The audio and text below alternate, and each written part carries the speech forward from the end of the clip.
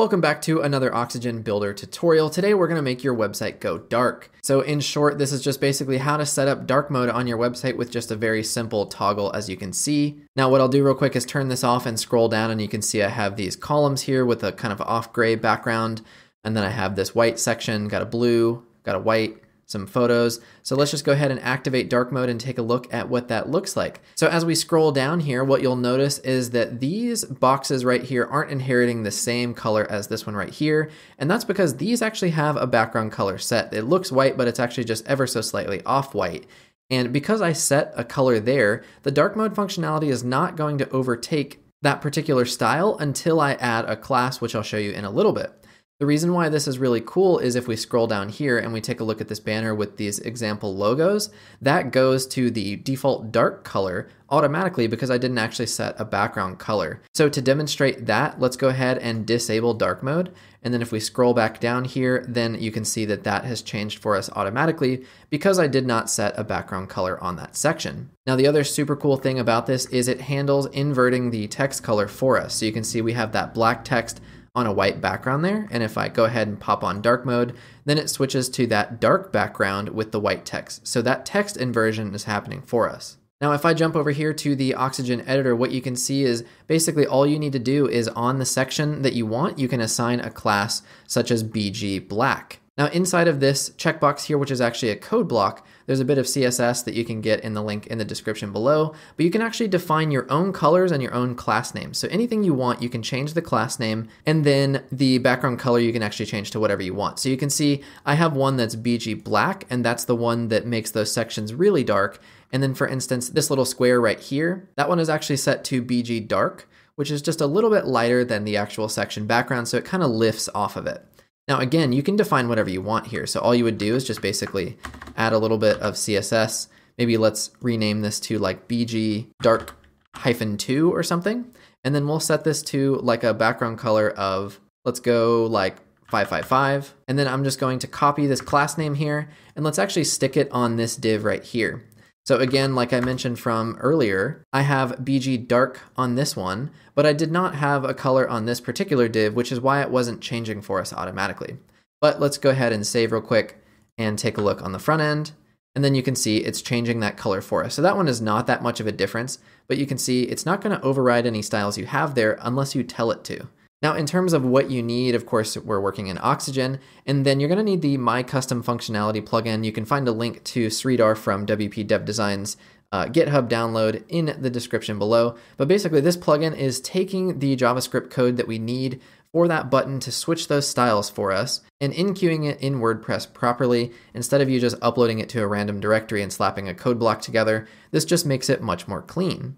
If you click the link in the description below, you can read how to go ahead and set all this up, or if you stick around to the end of the video, I'll show you a basic overview of what you need to do when you log into your site via FTP. But just to give you a demonstration of how to do it, what we're going to do is go over to our pages. We're going to go to our actual home page here and edit that in Oxygen. All right, so what we're going to do is start off by adding in a code block, and everything we're going to do outside of adding those classes to our sections is going to take place inside this single code block here. And of course, this already assumes you have the JavaScript and that slight little modification that you need to do to the plugin already done by this point. But I'm going to go ahead and stick my code block on top of this heading. And realistically, you would probably have this in your site header, so you could have that switch to turn it on and off across your entire site. But just for this example, I'm doing it here on my homepage. Totally up to you where you put it. So what we're going to do first of all is go into our PHP and HTML and just clear this out. And this code here is actually what puts in the checkbox for us to activate or turn dark mode off. So this is really simple, and of course you can change the label here if you want to, but that's just an extremely simple checkbox. The beauty of this is that it's really simple. It can be modified using something like Bootstrap or Material Design. You just have to basically assign the correct classes to the correct elements, which if you're interested, we can look at in a different video. Now the only other bit of code that we need in this PHP section is just telling it where to look for the script to actually handle switching dark mode on and off. This script is just basically telling it where to find that source JavaScript code that we just input into that plugin earlier. And then like I said, for the PHP side of things, that's all we need to do. Now we're going to switch over here to the CSS tab, and then we're just going to paste in the CSS that we used from earlier. So we're not going to make any modifications to this just yet and not apply any classes to any of these sections, because what's going to happen if you don't is this bit of CSS right here is what's going to take priority. So it's going to switch everything that's not already set to a background color of 111, and then it's going to use the text color of EEE for everything that should have dark mode applied to it. Now, one thing is this particular code block, as you can see, you can't actually read the text because it's on this darker color section. So for this text block, I'm just going to change the typography to white so we can actually read it. So let's go ahead and save and take a look on the front end. So now we have our dark mode switch. Again, if we go ahead and click this, anything that didn't already have a background color set is going to switch over, which is going to be these sections, and then that one from earlier with the logos on it. I'm going to turn this off, and then let's switch back over here to our code block, and then in the CSS section, again, you can just basically rename these classes whatever you want. And then the other thing is, of course, you see the background color is set here. In our example from the very top here, you could also change the color, which is of course your text color. So in this case, let's say you want a background color of like 4, and then you want the text color to be actual white. So now we're going to apply the class of BG black to anything we want to look like that. So let's go ahead and just use this section here. We're just going to add the class of BG black. And then right here, we're going to just do the same thing. And let's take a look at what it looks like on the front end. So we're going to switch dark mode back on, and now it's dark, but it's not exactly, that deep black from earlier. What's cool about this is having control over those classes means that you could assign colors here in these blocks that make sense to still give it that lifted effect. So let's actually go back over here in our code block. I'm going to go back to the CSS tab, and then the BG light class that already exists, let's change it from a 333 to like 777 or something. And then the text color, I would want it to be white as well. Now, unless you set it specifically, it's going to inherit whatever you have at the top here. So I'm actually just going to change this to be white everywhere, which means in essence, I don't exactly need that particular code right there. So I'm going to apply that again. Then now we need to go take this BG light class and let's stick it on these divs right here. So I'm just going to apply this a couple times.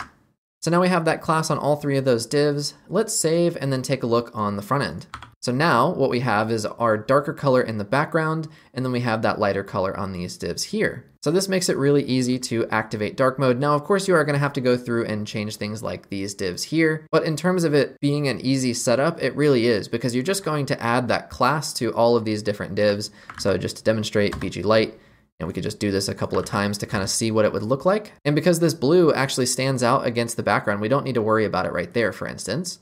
So we could just save this, refresh again, and there we go. Now that stuff is actually readable. Now I will say the deep black right here may be a bit too dark for most cases, but I mean, realistically, it's totally up to you. Because of how flexible this is, you can really make it look however you need to. But in terms of this being a functional setup, it absolutely is. Really simple to set up and install, and it helps you look like a super modern, fancy website with a dark mode switch.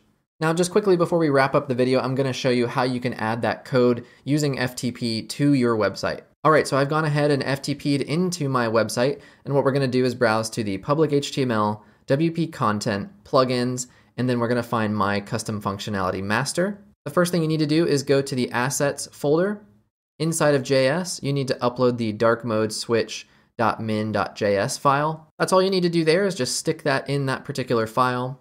You're going to go back to the my custom functionality folder, and then in this plugin.php, you're just going to go ahead and edit this file. And then try your best not to hate on me for using Notepad++ here, but I just wanted to make this simple. So what I mentioned earlier is you can rebrand this stuff, so you can change the plugin name, you can change where it links to, its description, version, its author, the author URL, all that kind of stuff. Pretty cool. So all you need to do is come down here to where you see function custom enqueue files, and somewhere inside of this bracket, realistically below these commented out lines right here, you just need to add this very basic script. So all this is doing is enqueuing that file. We called it dark mode, which our PHP in the code block from earlier referenced.